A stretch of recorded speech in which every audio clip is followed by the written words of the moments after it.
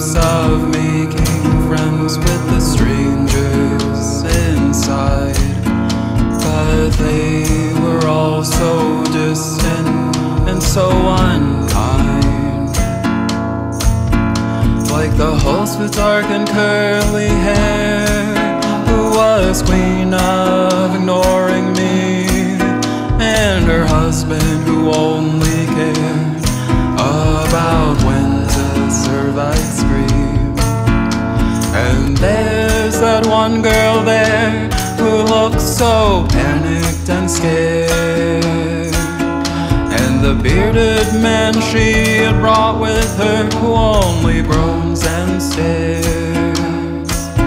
I had asked her where would she go if she could go anywhere.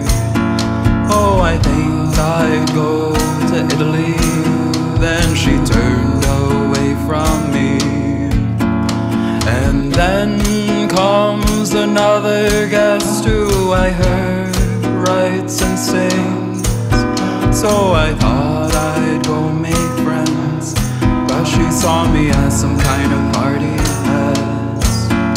And it seems that all that they cared to speak was about some disease from overseas.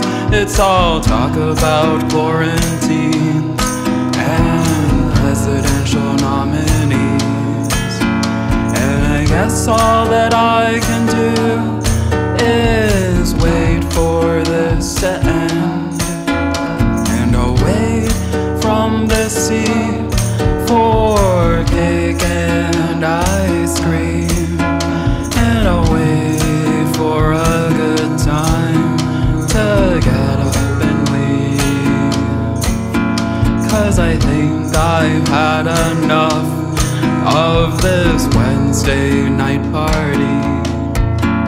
But there was one guy there who I thought was alright, 'cause he was open to chat with me, which I thought was real nice.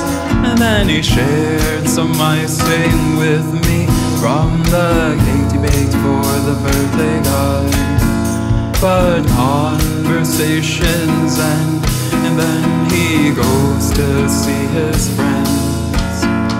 And I guess all that I can do is wait for this to end, and I'll wait from this seat for cake and ice cream, and I'll wait for a good time to get up and leave.